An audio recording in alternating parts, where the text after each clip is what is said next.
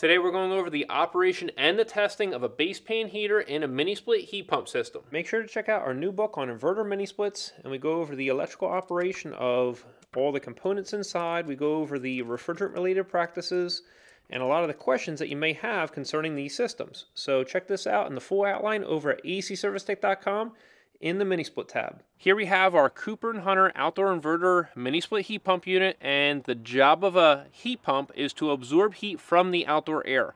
But we have a problem. We have the humidity in the outdoor air as the problem, and that outdoor humidity is going to get attracted onto that low temperature coil during the middle of winter, and it's going to get attracted to that low temperature coil because there's low temperature refrigerant that needs to be lower in temperature than the outdoor air.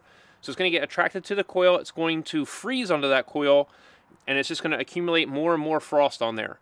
And so this system needs to run a defrost mode, which is going to reverse the refrigerant cycle. And so then that's when that ice or frost is going to melt, drip down into the base pan of this unit. Well, we have the base pan heater down there in order to keep the condensate now that is forming, as you can see right here. It keeps it in liquid form. So whenever the base pan heater, it's just an electric resistance heater, whenever that's powered, it's going to keep the water in the liquid state until it drains away from the outdoor unit. And so that may occur if there's a long run time for the system. It may turn on for, say, 5 minutes. During that long run time, it's going to also turn on during defrost if the outdoor temperature is low. So if it's low enough for that water to refreeze, that base pan heater is going to keep it in liquid form until it drains away from the unit. As well, it may stay on after defrost is done, just in order to make sure that the liquid has time to drain away from the system.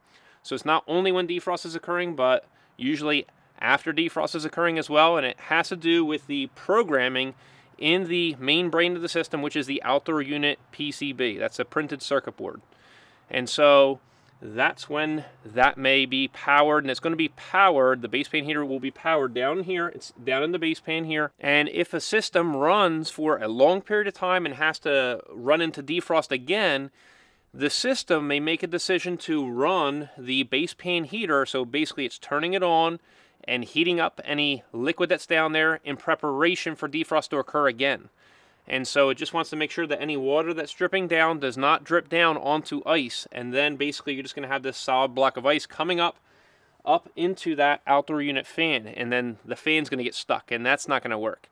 And so you got to remember that frost, the problem with it is it acts as an insulator for the refrigerant to absorb heat from the outdoor air. It's not going to allow it to properly transfer that heat. And so that's why defrost must occur, to melt any frost, any ice from that outdoor coil, and the base pan heater is just there in order to keep that condensate in liquid form until it drains away from the system. If this unit is rated to work with 240 volt power, then the base pan heater is typically supplied with a 240 volt power. It's just that the PCB is making decisions on when to switch on and off power to that base pan heater.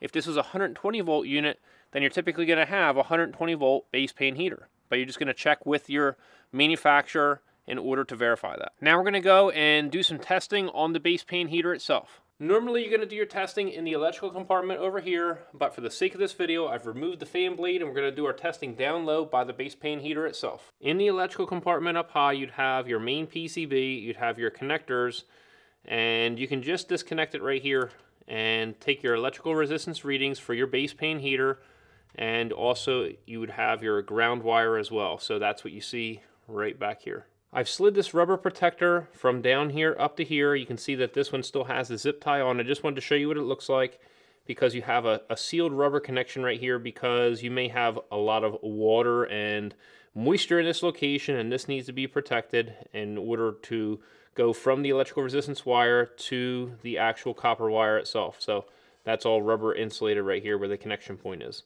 Also, you see that you have a ground clamp right here, and so this wire should have no resistance with this one right here, so there should be no continuity whatsoever. You can see that our multimeter is set on electrical resistance, and we're going to check to see if we have any resistance whatsoever between this wire and the ground. And so you can see that we're reading OL, which means open line. So we have no electrical resistance at these two wires. So you shouldn't have any at all, but between our two wires that connect to the resistance heater over here, we should have some electrical resistance. And in this case, you see we have 351.8 ohms of electrical resistance. And so that is intact and good. If this was bad, you would see either this reading in kiloohms, or you'd see OL.